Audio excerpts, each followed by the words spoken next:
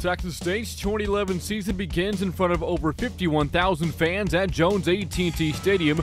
Bobcat linebacker Joplo Bartu quiets him down with a third down sack of Texas Tech quarterback Seth Dagey on the first drive of the game.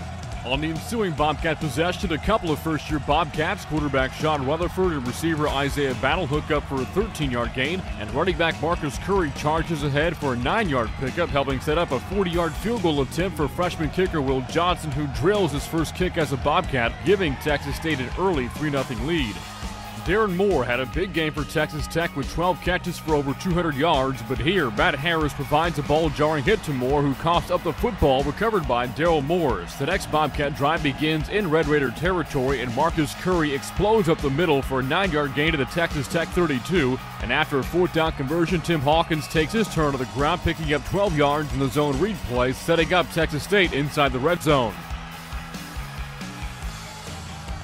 At the Red Raider 20-yard line, Rutherford weaves through traffic for 11 yards, and 3 plays later in 4th and 2, Marcus Curry gets a couple of key blocks as he plows into the end zone for the Bobcats' first touchdown of the season, and with a minute 36 left in the first quarter, Texas State leads Texas Tech 10-0.